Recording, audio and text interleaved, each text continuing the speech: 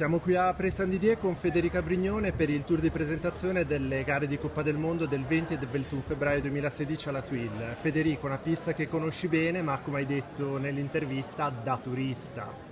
Sì, esatto, io non ho mai fatto una gara né sulla 3 né sulla 2, ho solo sciato per conto mio come turista e quindi sarà la prima volta anche per me quest'inverno.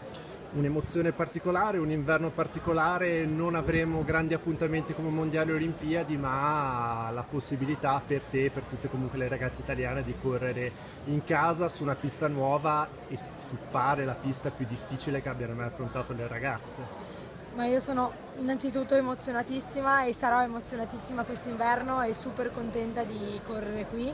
Ad un passo da casa, per una volta non siamo lontani, non siamo all'est, in Austria o in posti lontani dove i miei amici non possono venire a vedermi e quindi per una volta avrò un tifo e non so, un'atmosfera che ricorderò penso per tutta la vita e per questo motivo sono veramente contenta. Poi sì, sicuramente la Thuile è una pista molto tecnica.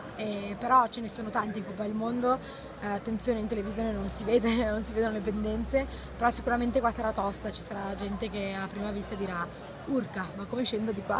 Io per prima. Pré-Saint-Didier è un paese famoso per le terme in tutto il mondo, direi, ma non solo. Un tuo ricordo di Pré-Saint-Didier, un'emozione viva, raccontaci qualcosa di Pré-Saint-Didier.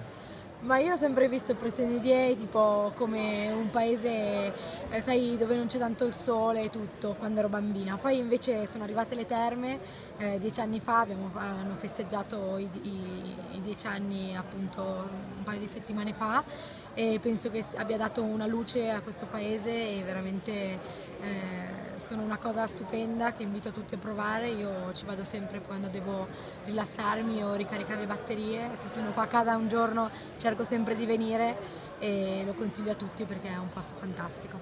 Grazie Federica. Grazie.